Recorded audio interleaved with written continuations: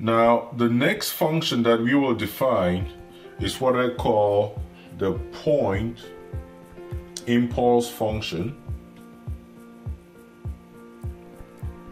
The point impulse function, or unit impulse signal.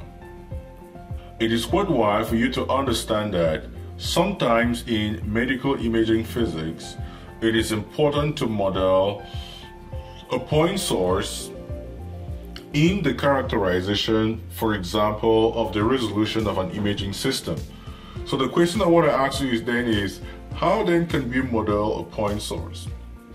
Now, to model a point source, we use what we call a point impulse function or a unit impulse function. But how then can we define a unit impulse function?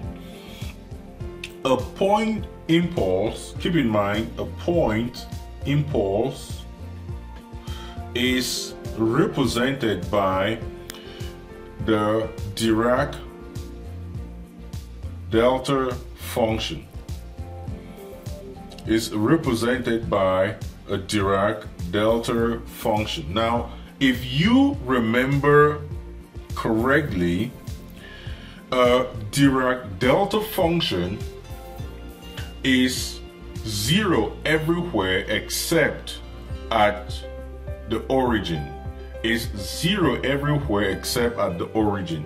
In other words, the Dirac delta function delta x is zero everywhere, that is, as long as x is not equal to 0, but is infinitely very large at x equal to 0. Is infinitely very large at x equal to 0. So if we draw a Dirac delta function,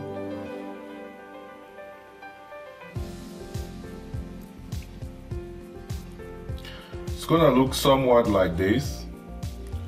0 everywhere, then it's infinite, very large. Now I'm gonna do this. This is negative epsilon, this is positive epsilon. If we take, this is an important property of the Dirac delta function. If we take the integral of negative e epsilon of delta x dx, this is going to be equal to 1. This is going to be equal to 1. What this means is, if we multiply a function by the Dirac function and then integrate that function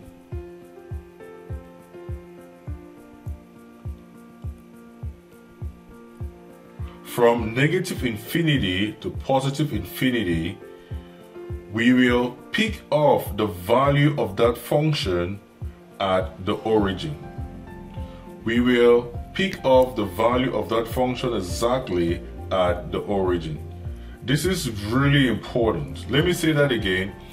Dirac delta function is a function that is 0 everywhere except at the origin where it is infinite, or except at the origin where it is infinite. What that means is that if we multiply any function with the Dirac delta function and then integrate that function across all points in space, we will be able to pick out the value of that function at the origin.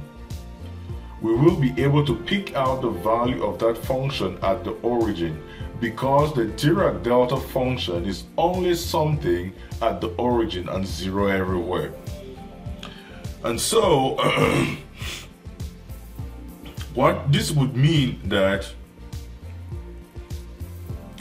if we integrate from a to b f of x delta x dx, we will have